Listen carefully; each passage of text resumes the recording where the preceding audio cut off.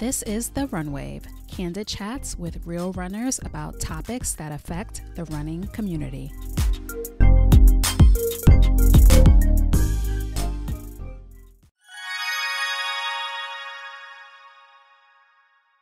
This show is sponsored by Midstrike Magazine, the first diverse digital running magazine. Use code TheRunWave to save 20% off of your magazine subscription.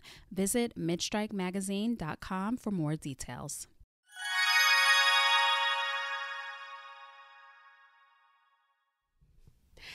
Hey everybody, welcome back to another episode of the Runway Podcast. I am your host, Kim. If this is your first time tuning in, welcome to the show. I am so happy that you are tuning in for this episode. If you are a return listener, welcome back to the show. I truly appreciate you tuning into the show week after week. First things first, if you haven't already done so, be sure to subscribe to the Runway mailing list. I've been a little lax with sending out emails when new shows go out, so I'm going to try to get better at that. So you can go to therunwave.com. Once you're on the site for a few seconds, a pop-up will come on your screen. Just put your email address in, and every time I upload a new episode, I will send you an email saying that a new episode is live. I will try to send you an email. I'm a one-woman show, people. I do everything myself. So, I'm trying to do better. I'm trying to get regular shows coming back. I'm going to try to get the emails going back. I do post the episodes on therunwave.com. So you go to the website, you click on episodes, or you can just go to therunwave.com/episodes. And all the episodes are right there looking beautiful right on my website for you to enjoy. So please join the mailing list and keep in the loop. On today's episode, I am chatting with Lionel Adams. He is the director at large of the RRCA. Now, if you're a regular listener of this show, you'll know I had George on the show last year. He is on the board of the RRCA as well, and he was a pleasure to talk to. And he actually told me to chat with Lionel, which this episode was actually taped in the summer. I'm playing catch up, y'all. So, everything he said is relevant today. And I'm just happy that I got the chance to speak with him. He is such a cool dude. And not only is he the director at large of the RRCA, he is a vegan runner. He is a raw vegan runner. He is an ultra marathoner. He's just an all around amazing guy. And I know that you will enjoy this episode. So get to know him and listen to our chat right now. So please welcome Lionel Adams to the Runway Podcast. He is the director at large of the RRCA. Welcome to the show. Thank you for having me. I appreciate the invitation and glad to be here. Of course. How are you? I'm doing great. I just got in a run and a lift session, scrambled. So you're really getting it in. Getting it in all the time. Now, how do we pronounce your name? Lionel? That's correct. Your first pronunciation, Lionel. Lionel, okay. Yes. So I know everyone has their different enunciations of their name, so I want to make sure I get it right and everyone else gets it right as well. Yes. All right. So tell me a little bit about yourself. Where are you originally from? All right. So I am originally from the Gulf Coast port city of Mobile, Alabama. Mobile, Alabama. Yes. Okay. You won't hear me talking about Roll Tide or anything like that, but but I am an Alabamian born and raised, and that's that. So I'm a Southerner, and I'm still a Southerner. Mm-hmm. So where do you lay your head right now? I am in Charleston, South Carolina right now. My family is from Charleston, Columbia, Moncks Corner area. So really? Yeah, pretty familiar with the down south, southern South Carolina area. Oh, nice. Well, I know all too much about the area, familiar. Know people out in Moncks Corner as well. So how long have you been in South Carolina, in Charleston? I have been in Charleston for 7 years next month. Wait, 7 years in October, almost. Okay. So yeah, almost 7 years. So a little bit of time, not a long time. So what brought you to Charleston? So I worked for the VA, and at the time I had another position that required me to sign a relocation clause. So, I started within the same month. Hi, Mr. Adams. We'll need you to relocate to Charleston to fill this position. I said, okay. It was one of those things where if I said no, it would be frowned upon, or, they'll politely remind me of the agreement that I signed. And they rolled up the van line to the front of my apartment. I was living in Atlanta at the time, actually. So they rolled it up, packed up my place, just like the military, and shipped it on to South Carolina. And I met them at the place that I selected to stay at, and that was it.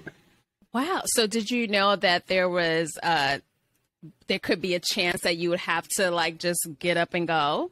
Or was it like a build up? And yeah, I knew, but I didn't realize it would be so fast. I thought maybe I'll get a couple of years and, stay here for a while. But no, it was quickly. I got hired in August, moved in October. Well, so yeah, almost 2 months. Yeah. So yeah. So they really sprang it on you, huh? Oh yeah, they wasted no time. So how did you like living in Atlanta for those couple of months you were there? Well, actually, I had been living in Atlanta for probably a little over 7 years as well. Oh, okay. I had been in Atlanta, actually, in another capacity. I used to be a restaurant manager back in the day, and I was there, and I actually loved Atlanta. It was one of those places, I know you've likely heard this before, but it's one of those places where you can see people who are Black succeeding along with everyone else in society. Everyone is displayed of having an equal opportunity and doing well in life, and it was inspiring. It allowed me to flourish and felt good about getting up and taking on the day and everything else because everyone around me was doing the same thing. So do you miss it? Because I have family in Atlanta, so I'm there all the time, and I'm not gonna say I hate it, but it takes forever to get everywhere. And Charleston is kind of probably like that as well, but Atlanta is probably way worse. But it's like if you want to go to the store, it takes you 30 minutes to get there and then to do what you got to do. And it's just like being in New York, I'm used to the hustle and bustle, but Atlanta is just a whole other beast. Yeah, Atlanta is something else. It was that way when I first moved there, and every time I visited since, it's been that way and worse. It's just, it's its own beast. I miss it, though. I like the hustle and bustle. I miss it. It's such a different scene from Charleston, like so different. Yeah, absolutely. I'm sure the people are a lot. We're going to get into that, but. So, Charleston, are you like more in the, I'm going to quote, city, or are you like a little on the outskirts? So I live in the city of Charleston, but I'm living in West Ashley right now. So it's just over the Ashley River, which is to the western side of the peninsula. If you're familiar with how Charleston is situated. So just right over into the other portion of the city. So I'm within 5 miles of downtown Charleston. So I'm not very far away. Okay. So you mentioned that you work for the VA. What do you do there? I do. So my latest capacity, I am a patient experience trainer, specifically veteran experience trainer. So I spend most of my time working with staff members, direct and indirect patient care staff members, to enhance their communication, their skill sets with our veterans and the care they deserve. So do you get to work directly with veterans at all? Well, the employees themselves are veterans, but I am not a provider as working directly with veterans. I do have interaction in the hospital and the clinics, you know, minimal interaction, but most of my interaction is with the employees. Okay. Seems like I don't think I've ever met, like, so you're a civilian. Were you ever in the military? No, I'm a civilian. Wow. So I would think that to get that type of job, you would have to have some kind of military background, no? Well, it helps to have a military background, but actually, being in restaurant management in Atlanta is what brought me into VA. I was managing the food service in the Atlanta VA hospital and got transferred to Charleston. So it instantly put me into the VA, and I took another job. So, wow. So do you still have that relocation clause in your contract, or are you you're going to be in Charleston semi-permanently? oh no, that clause is gone. So I'm here for however long I want to be here. Yeah, I don't know that I could do that anymore. That's a little bit too erratic. And I think I'm ready to kind of take the reins and decide where I want to go on my own terms now. I hear that. So let's get into some of your running specialties or preferences. So I like to just get an idea of like different things that people use, what kind of shoes you run, etc. So what is your watch of choice? Oh gosh, I'm currently wearing the Coros Pace 2. Oh my God, that is my watch too. Yay! So I used to be a Garmin person. I don't even remember which one it was, but I actually won the Coros at a race I did. And, it was spectacular. It's been the best because it has never died. So don't you okay, listen, I preach to people all the time about like cutting the Garmin cord, because we are like so like tethered to Garmin, and I don't understand why. Like, we're paying $500 for a watch. They break all the time. They're just once I switched to core, and the Pace 2 is like 200, 240. Yeah, it's like it's nothing like some of the higher end watches, but you get the same and better features with Coros. Oh my gosh, so much better. And guys, the battery on the Coros lasts for weeks. Like, I took off a little bit of time from running, and I didn't charge the watch, and I came back like a month later. It was still charged. It was still had battery. Listen, I praise Coros. They need to make me an ambassador. That's what Yes. I think it is such a good watch. And, I was thinking about upgrading, but I'm like, for what? The Pace 2 is like, it's so good. It does everything that you need it to do, and the price point is amazing. So, Coros, I'm down for that. Yes. So, what kind of sneakers do you like to run in? So, I'm kind of unorthodox. I am a diehard Skechers person. What? Yes. Right now, my go-to is the Max Road. I don't care about the latest ones, but I have the 4 and 4 Plus. I haven't switched over to the newest iteration, but the cushioning, bar none. I love it. So look, we always see Meb in his Skechers. He's like the Mr. Skechers. You are the first person that has ever said that they run in Skechers. Yes. So what made you try them?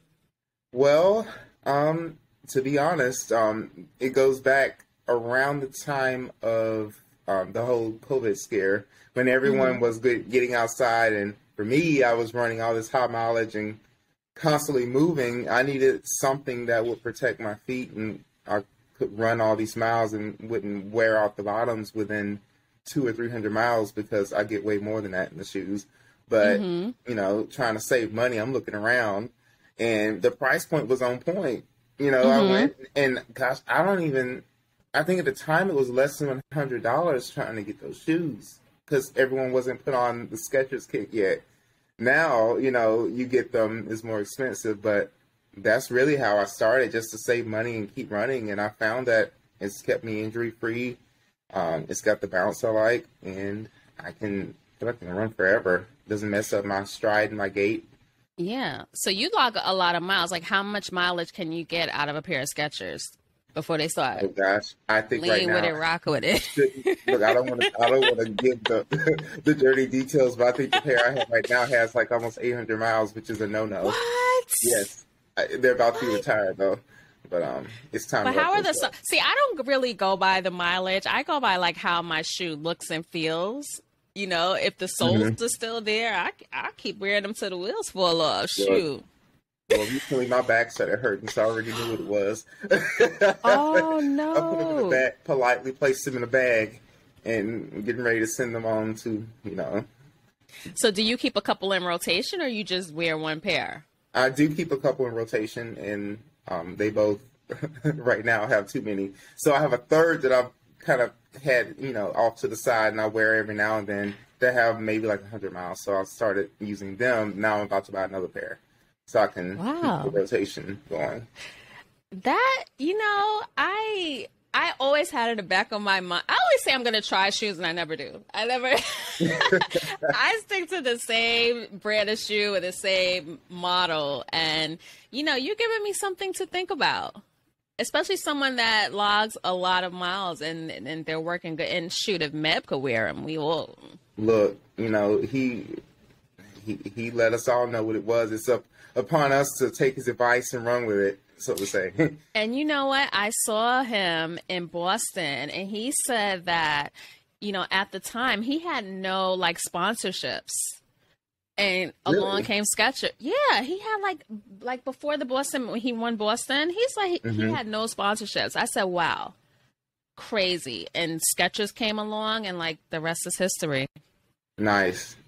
Well, crazy. He certainly earned that, and Skechers is a good brand. I stand by them, definitely. Skechers, if you're listening, please put me on. I was just playing. Skechers, hello. So I was perusing your Instagram, and I was scrolling, and I put my headphones in, and I hit the unmute button, and I'm like, what am I listening to? So tell me your favorite genre of music, because I was surprised. I noticed it when you hit on something. I said, who is this? I said, oh, okay. But yeah, I am a diehard metal fan. Metal, sometimes the darker music, heaviest, I am all for it. I don't know what it is, but it's been that way ever since I can remember.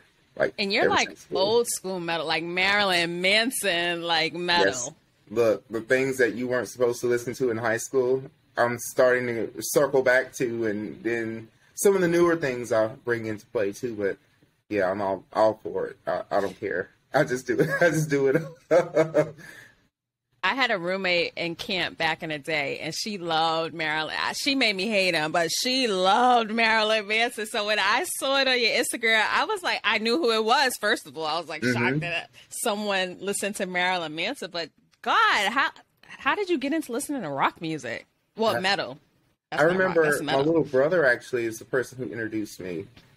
I can't remember. I think it was Mushroom Head or some group that he was listening to and told me to listen to. I checked it out, and that really opened the door. So I thank my brother for that, because before that, I don't even really think I was listening to very much music, and just kind of developed from there. And so are you straight up metal, or do you have a little R&B, jazz, or something else in your repertoire? Oh, yeah. Look, I mix it all up. I do R&B. I do 90s R&B, 2000s pop.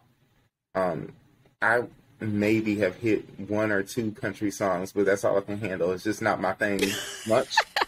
Nothing against country, but I have respect and love for all sorts of music. Rock and metal just happens to be my favorite, but when I get tired of listening to that, I bring some other things in too. I hear that. Softer. Is metal even still a thing? It is. Those who are into it, they are really new artists. They're new, but they're not as prominent as those that you would see on the top 100 or top 50 or something. They will be charting on specific rock charts, and then those in that genre, and the fans would know. But other than that, I don't think they rank up there with the more mainstream ones that you would hear, something on the radio, or maybe with the exception of one or two who are more, even keel and can appeal to more listeners.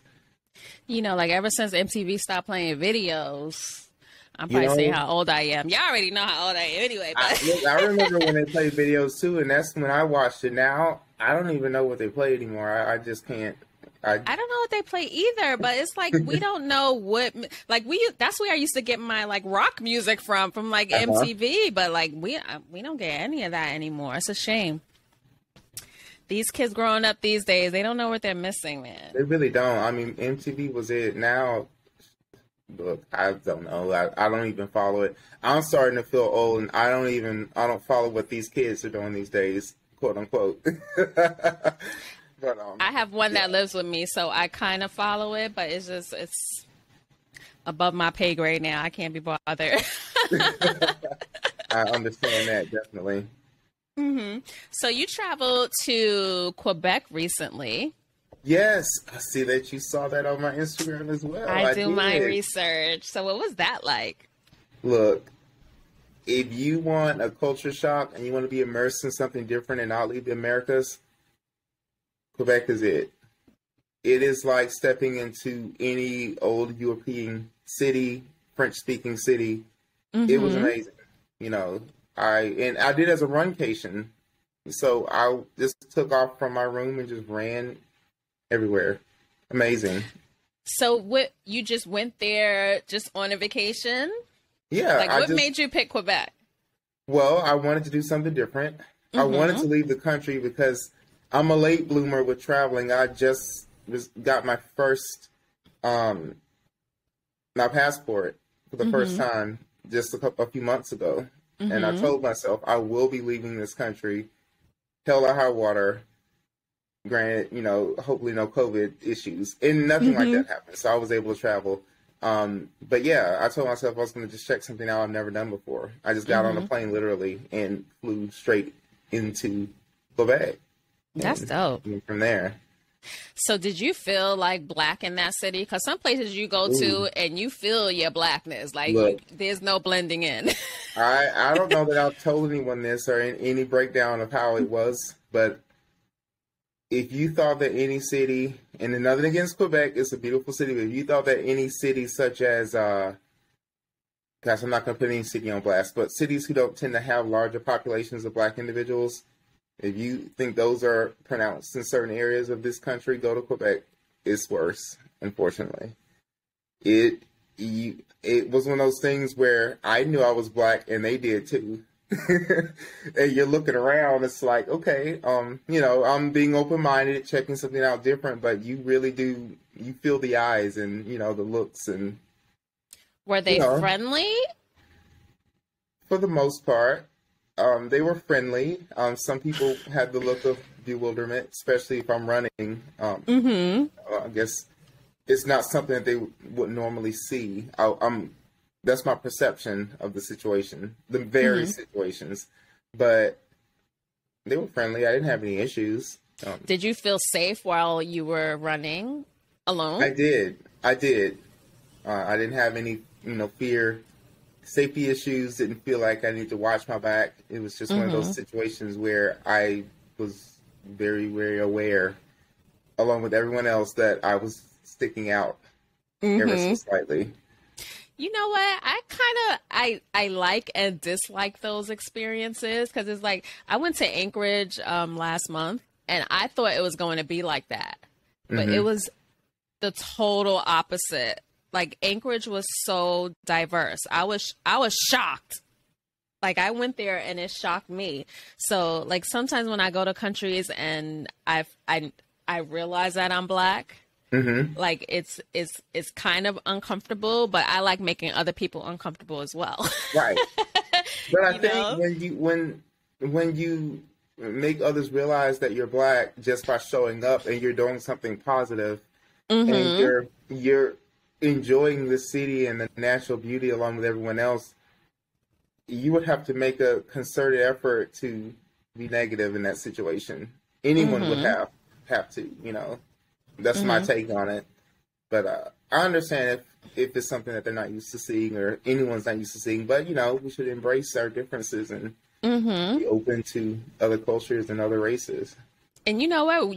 You open up the door for the next black person that comes into the town after you. And maybe, you know, those people who kind of felt a little bit uncomfortable, they'll feel more comfortable the next time. And, you know, the next person experience may be a little bit better than yours. And it gets Right. Better for each of us as we go on. Right. And that's all we can hope going forward. We have to show up. Representation is key in many aspects as well as travel. I can't believe I've never been to Canada. Not Toronto. Really? Now, what part of Canada? Like, I have no interest in going to Canada except for Banff. Have you seen Banff on the West Coast? No, I haven't. It's BANFF. It is so. It's like there's a lake there, and it's like just crystal blue. It's like the most beautiful thing you've ever seen. But it's on it's the California side of the country, the West Coast. So yeah, right near Vancouver. It's okay. So. Every time I see the pictures, I'm like, I want to go there, but I just never have a desire to book a flight to go to Canada. Well, I'll tell you, it was in the 50s for the lows when I was there. 50s Fahrenheit, that is, and this was last month. Wow, so it doesn't get very hot there. Not generally. I believe the highs were maybe in the 70s, but it was. But that was good running weather. Absolutely. Oh gosh, it was wonderful running weather. I even had a light jacket going out at night. I had a breeze and that low humidity. It was amazing. So we talked about the travel. I want to get back to running a little bit. So you are with Team EQ. EHQ. Why do I have EQ? EHQ. So tell me exactly, what does EHQ stand for? Well, I'll say right now, it stands for Endurance Headquarters, but it's kind of on pause with that right now because it's a product that they have that was working well with my training over the last couple of years, but due to supply issues, they had to discontinue making it for now. Oh, no. So it was a situation where we got on as ambassadors for the program, and we had an allotment. I was still ordering, I was suggesting it, making posts, and giving advertisement for it. And we found out that they were having supply issues, and had to put the program on pause. But it seems I highly recommend it if they ever are able to come back online. They make a wonderful vegan-friendly powder and other supplements that work very well for endurance athletes. Were they made in the U.S.? Yes, in, I believe, Fairmont, West Virginia. Dang. Like so many, and they're probably like a smaller company, so it's probably, supply chains are like down and slow everywhere, so it's probably even harder for the small businesses. Man, that when you find like a good nutrition supplement, that's like just sucks when you have to like stop using it and go back to whatever or try something else. Exactly, and that's what happened. So I'm still a big supporter. I still leave it on my social media because I fully intend to come back if and when the product returns, and fully support them still. Well, hopefully they come back. Well, I'm keeping my fingers crossed. Hopefully next year, I believe is what I last heard. So we'll see what happens. So speaking of endurance, what is your distance of choice? As far as running, my favorite distance? I believe that my favorite distance is about the 50 to 60 mile range, which equates to me to a 12-hour endurance run. Oh my God. So how ultra runners are like another beast. When I mean an ultra runner, like I'm in awe, and I'm proud because anyone that can run that type of mileage has like some type of grit, heart, and just what made you get into running ultra? Now, people, I know everyone says anything above 26.2 is an ultra, but we're talking like real ultra. Like what's a real ultra? Because I'm not talking about people go out and say they ran 27 miles and they ran an ultra. Like that's not an ultra. I'm going to give you the definition, and I'm going to give you the Lionel Adams definition of what I consider an ultra. So an ultra technically is anything over 26.2 miles, which generally starts about the 50K range, which is a 31-ish mile run, give or take. For me, I would consider it to be in that 30 to 40, ideally 40 miles plus. But that's just my personal feeling about it. When I start to feel like, okay, this is an ultra, the body feels it for me. That is so. And again, that's the Lionel Adams definition. So don't quote me on that as being. I agree with you, because if we say that anything over 26.2 is an ultra, then I've run an ultra plenty of times, because I've never run a 26.2 marathon. It's always over 26.2. But what made you get into ultra running? Well, I ran my first ultra during the first COVID wave, when everyone got outside, everyone started their lockdowns and various stages of that. Races were canceled just a few years. Was it almost 3 years ago now? So I got outside, and that's when I blew my mileage up to 100 miles a week almost. Wow! I did it, and my first ultra was, gosh, I can't believe I don't remember. I believe it was when I did in the upstate of South Carolina.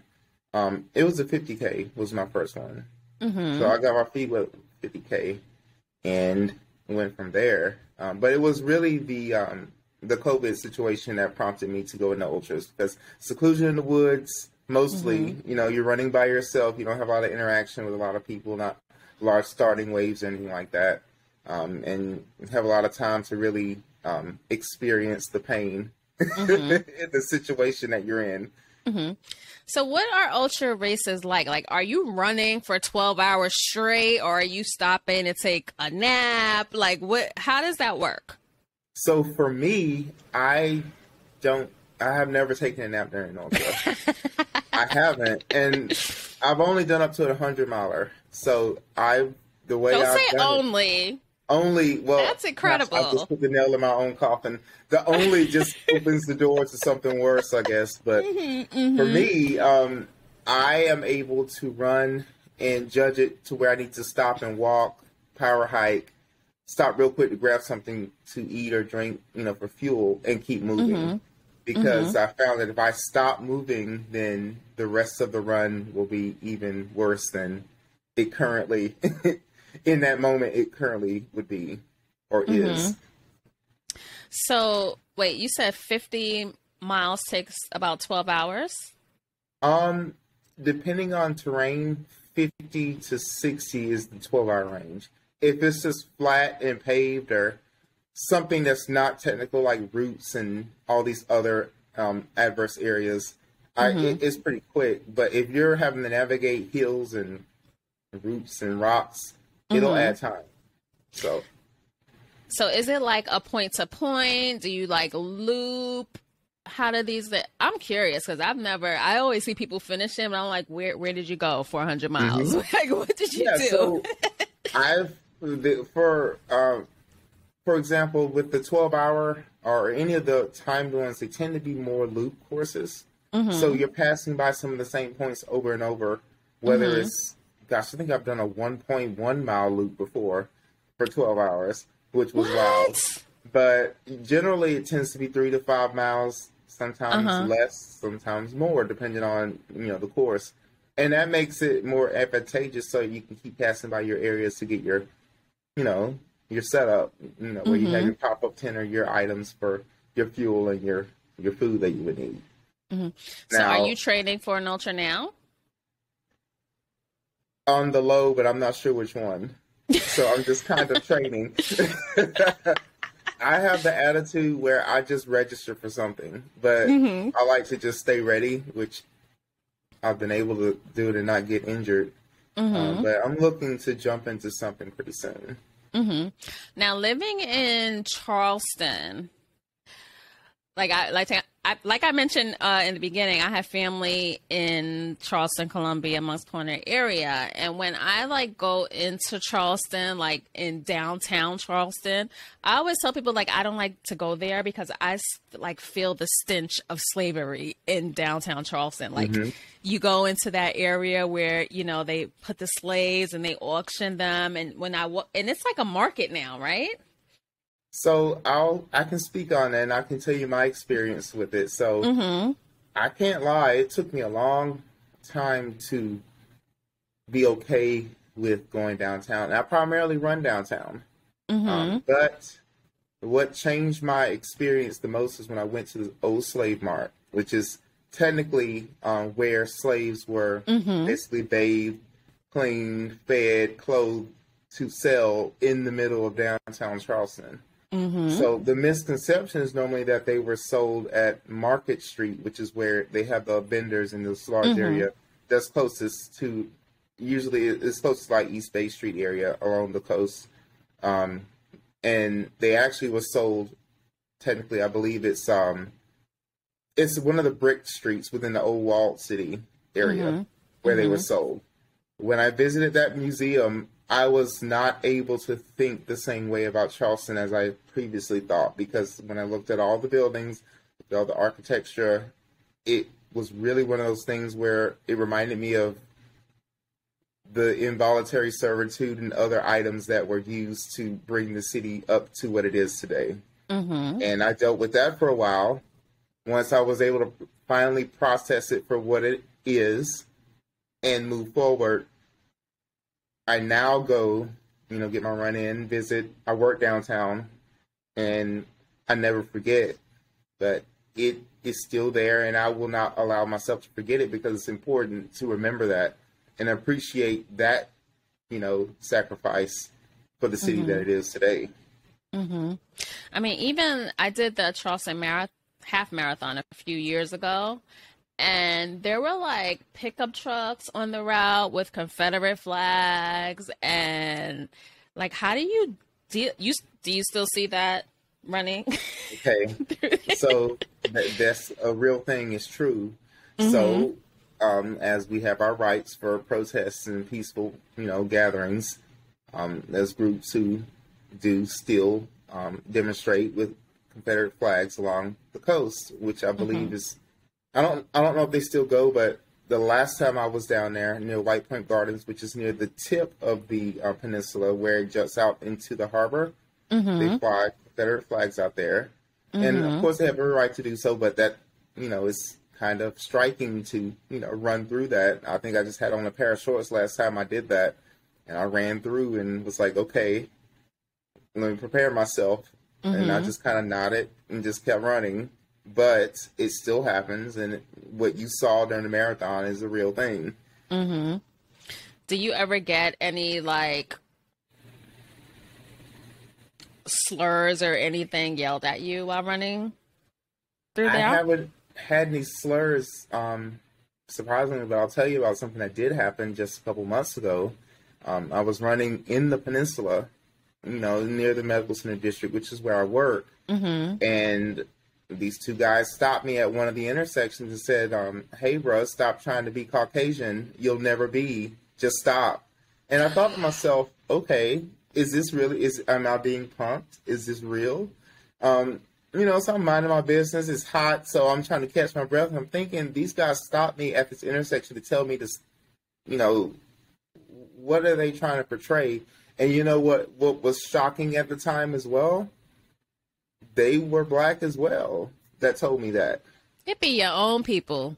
So your own people. That's what was eye-opening, and it really made me think. And I still think about it today as, what lies beneath the surface of our own people in this area. Some of them, not everyone, of course. But what is that indicative of? What does that really mean? And it was eye-opening. And it's hard because, like, natives, they've probably dealt with this their entire lives, and they're like not so many generations removed from slavery. Right. It's something you would have expected many, some years back. But I mean, I'm thinking it's 2022. How is this still something that's even, spoken to someone? They don't know me from anywhere. I don't know my reaction. I'm glad I was, remain the gentleman that I am, and just kind of said, oh, I am being myself. Because it continued on about you need to be yourself. I'm thinking, I am being myself. And I kept running, and that was it. But it was shocking, very shocking. I don't think I would have been as poised. I had to. difficult. That's like especially when you come from a bigger city and then you move to a city like that and experience those things. Like kudos to you for being able to keep your cool and crazy. Let's move on to something else. Yes, but I had to mention that because it sticks with me every time I go out there, and it's like, what's going to happen today? What do I need to prepare myself for? And luckily, it hasn't happened. And actually, I've had more positive experiences recently, so that's a good thing. That is good. But how was it? Let's not move on just yet. How was it like during 2020 when the country woke up? "Quote unquote woke up," and and just everything with the Ahmaud Arbery murder happened, and then George Floyd. Like, what was the culture and the feeling like in Charleston around that time? So, I don't know if it was just me, but around that time when I would run, it was like I would meet eyes with individuals and get this look.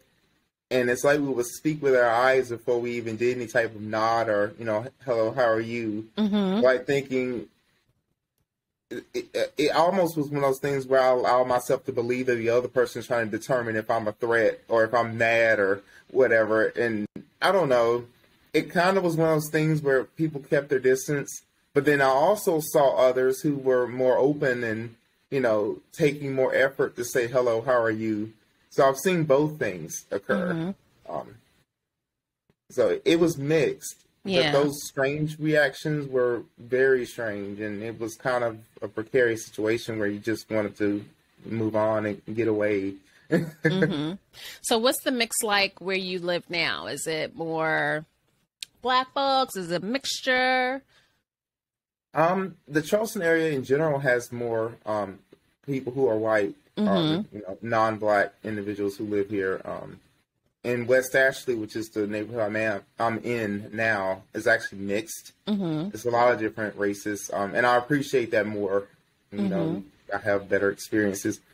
People of all age areas doing different things. People go to the gym, see people running, getting up, going to work the same time I'm going. So I see a lot of different things occur, and it makes me feel better because I feel like I'm a nice functioning member of society along with everyone else around me, and no different than anyone else, which in general I feel that way. So it's a nice mixed diversity in this area.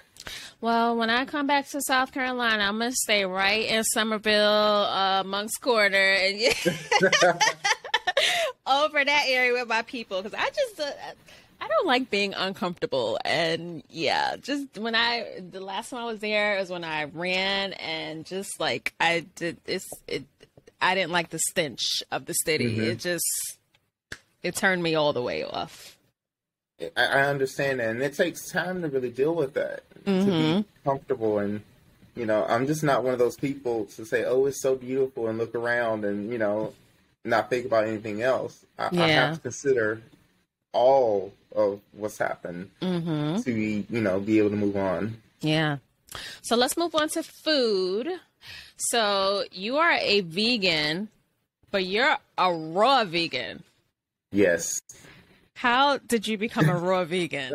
Like, I've heard vegan a million times, but I rarely hear raw vegan. So what is a raw vegan, first of all?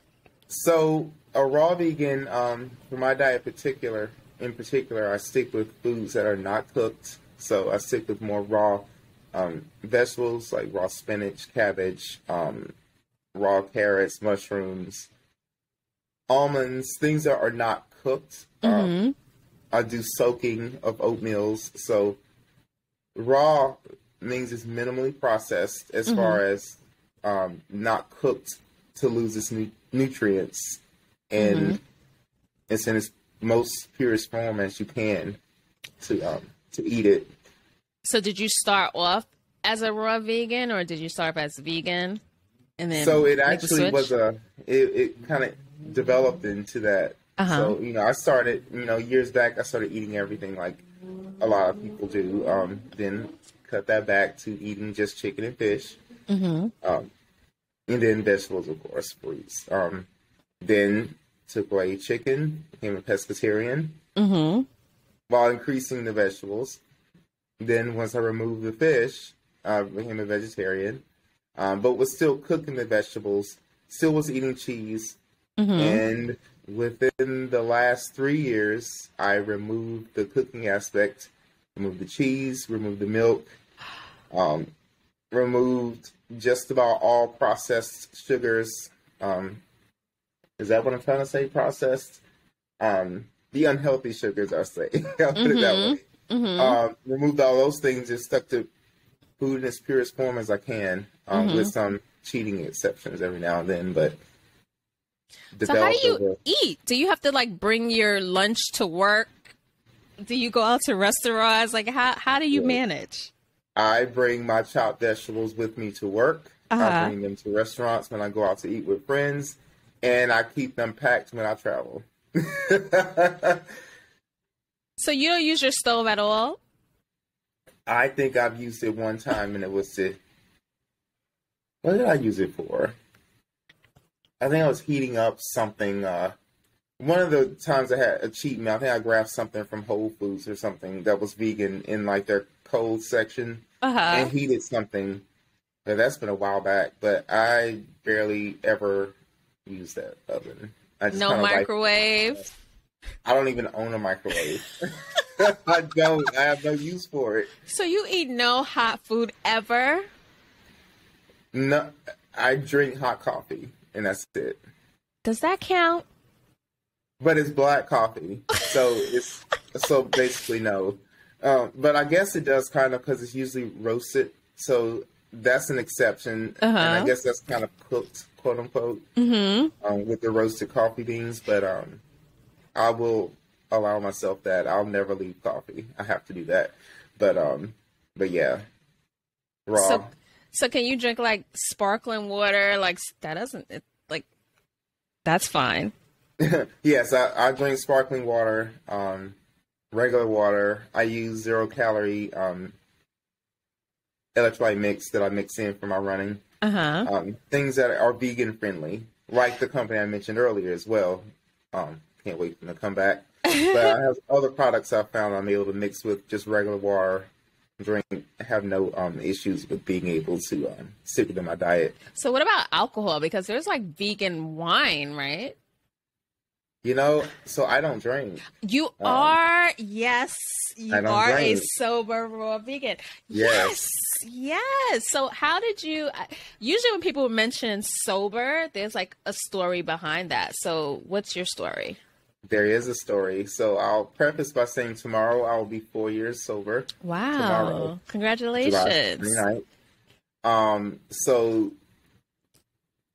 the story goes back to 2015 when things kind of blew up.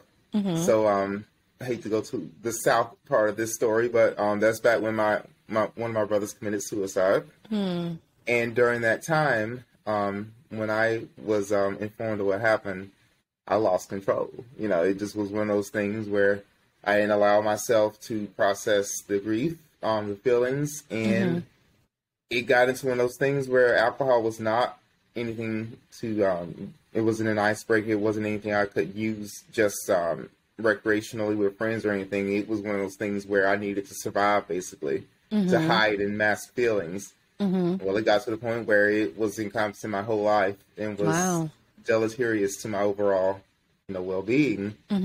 And as I don't know what the tipping point was. It's all a blur almost. But I quit drinking cold turkey 4 years ago. Wow. I literally decided enough was enough and I stopped. And it is the best decision I've ever made.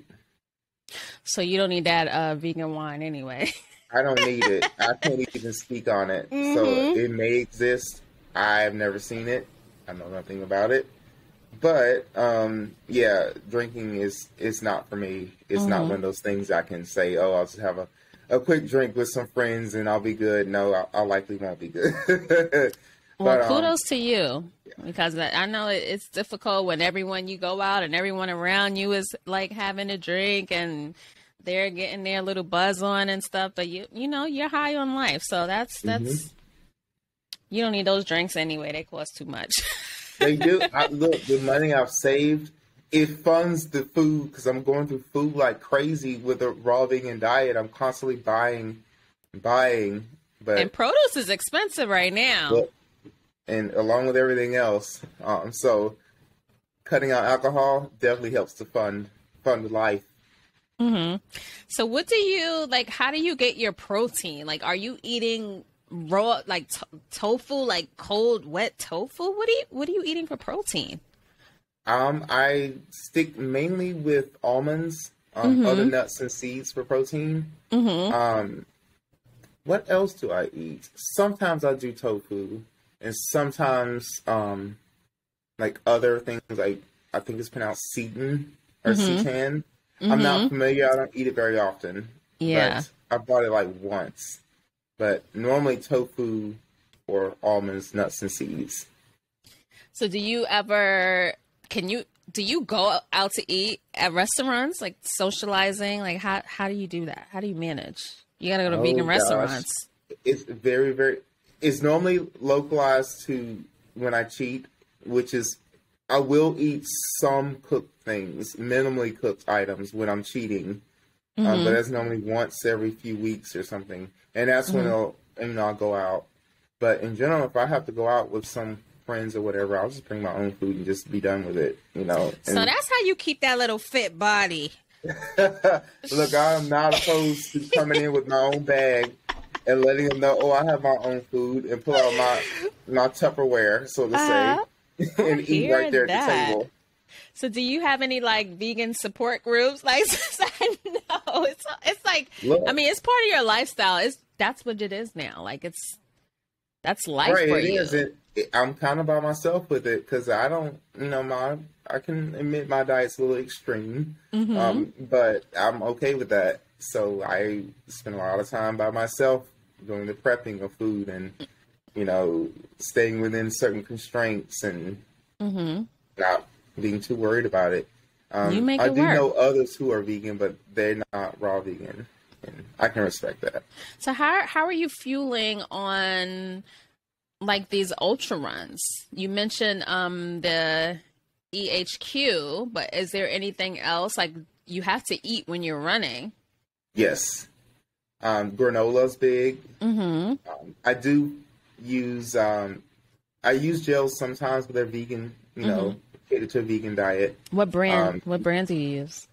Huma. Okay. Huma's very good. It works well with my stomach. It doesn't cause any digestive issues. Love that brand. But I also use almonds when I'm running longer distances, just to have something of some substance. And like I said earlier, granola is good.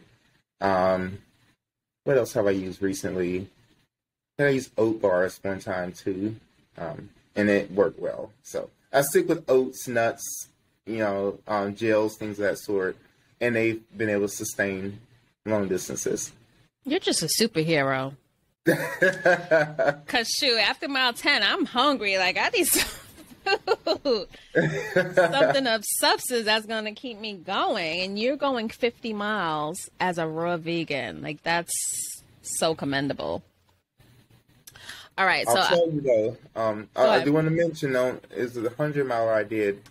I was running and hungry while I was running. Like it was terrible, and I knew I would have to eat. And it's like if I didn't eat within a few minutes, my energy was gone. So it was constantly on this teetering point of having enough calories in a deficit to be able to sustain my ability to keep moving. Dangerous levels of hunger. Wow. Crazy. So I want to get into your work with the RRCA. I had George on this show like last year or the year before that or something, and I finally met him. He came to New York, and nice. Yeah, I met him a couple months ago. It wasn't that long ago, actually, and he told me that I had to have you on the show. Then he gave me your information, and I never hit you up, which I should have, but I didn't. But he told me that I have to have Lionel on the show. So tell me what your work is like with the RRCA. First of all, how did you get involved with the RRCA?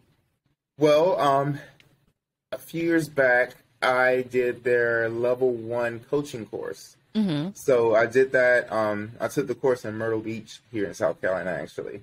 Mm-hmm. So I became certified with the RCAA for level 1 adult long distance running. Mm-hmm.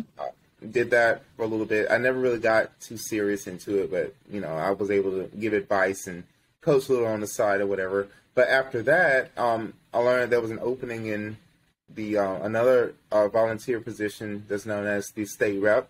So I did a little interview, got some more information on it from their central, or the national office that is, and I became the state rep for South Carolina. I did that for 2 years. And, through a series of fortunate events, I ended up being voted into the board of directors. Nice. So now I am an at-large director for the board for the Roadrunners Club of America. Mm-hmm. So what does an at-large director do for RRCA? So unlike other members on the board who have regions, such as Central, South, and other regions that are a few states and areas looped together, I have to do more broad things. So when there's committees that come up, different initiatives, I take those on. I recently went to a rally here, recent rally, like 2 days ago, concerning a track that we're trying to keep in the area. Spoke on behalf of the organization for that. Do more initiatives to help overall causes and also help other board members with their initiatives, with races, giving out awards. So a lot of the same things that other board members would do, but more committee obligations and broader term support strategies to help our initiatives. I know, there's like a lot of run crews that are popping up. I have a series on this show where, I interview different run crews across the United States. But tell us like a little bit about the importance of like run crews becoming members of the RRCA and like the benefits that they can get from having a membership with the company. Absolutely. So RRCA, if I can speak, is the oldest and largest organization of running events and clubs. So we foster homegrown grassroots organizations. And within these groups, we're able to offer insurance. We offer coaching programs. We offer the Kids Run the Nation programs, which is a grant also for the furtherance of running in children. And we have a championship series that highlights races that many of our running groups have throughout the nation. And it highlights it to a point where we provide Bibbs Awards, Gatorade, which is sponsored, to basically help with their branding, put them on our site to help advertise as well. And, we keep information circulating with runner safety. Basically everything you would need to know, we have localized on our site, but it basically ties them in with our organization and makes them, part of what we're pushing for in this whole nation is to empower everyone to run. And there's so many other things. But RRCA.org it's the best way to get the most up-to-date information. So for local running crews, do they have to like sign up with the program in order to like get the benefits of, say, you guys helping them out with a local race? Yes. However, depending on what's going on, we can still support as far as helping a group get started and leading them in the right direction. But as far as receiving insurance, receiving the 501(c), the nonprofit status under our umbrella, you would have to be a member of the organization. You don't have a formalized board for your run group, and basically align yourselves with the way that it should be for that organization. It should be. But, sometimes that doesn't happen, and some groups aren't aware of the importance of it because things can happen. When you run all these group runs and someone gets injured, at a certain point, fingers start getting pointed and fault and blame, and how do you manage that? Where do you get your advice? Do you have insurance coverage? All these different items that come into play that may not be thought of. Mm-hmm. And I'm glad you mentioned that, because there's so many, like every week there's another person breaking out and starting their own club. But like what would happen if one of your members hurt themselves on the run? They're going to be looking at you like, and that opens you up for a lawsuit. So I think that, you know, it's important that people who are creating these spaces for runners, which is a good thing, also are protecting themselves and protecting the people that, you know, are joining them on these runs. So hopefully you guys that are listening at home, you sign up with the art. You know, I think all clubs should charge dues anyway. Like most of these people, they're just coming out for fun. Like if you're a real organization, you're organized.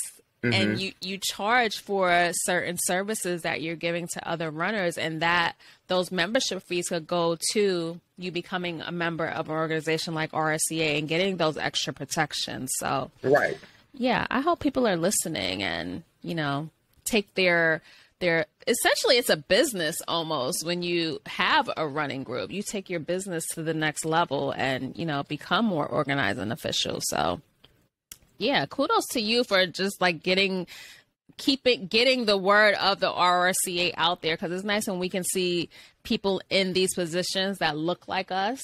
You know, and I know George talks about that a lot, trying to diversify the organization, and it's nice when you can see a Black man in like a position of power within an organization like the RRCA. So kudos to you, Lionel. No, thank you for that. And you don't, you know, initially it's hard to realize the gravity of it until things start to happen and people reach out and say, you know, and verify how they feel and what they see. And, you know, I've actually had someone tell me, I appreciate you being in this position because I don't know that I've ever seen this before. You look like someone that, you know, my brother or something, you know, all these comments I get, and it's enlightening in ways I did not think would happen. So it's amazing. And you're paving the way for the next Black man to come up behind you and, you know, follow in your footsteps, stand beside you, and just, you know, keep propelling us forward and just, you know, getting the sport of running out there in a positive light to our people and to all people. All right. So I want to thank you for being on the Runway podcast. It was a pleasure to meet you and to have you on the show. I wish I would have had you on sooner so, you know, we could have had our little chat. So tell everyone where they can find you online. Absolutely. So I do most of my social media through IG, through Instagram. So I'm at LA_runs_vegan. So LA Runs Vegan. Name's Lionel Adams. So you should see that appear if you search. I am on Facebook, just under Lionel Adams, but I use it sparingly, but I'm still there. And Strava, because I'm all in Strava. So Lionel Adams, that's another way. Just look for me. I'm Charleston, South Carolina. Okay, I'm going to have to follow you on Strava. I don't give kudos, but I'm on there.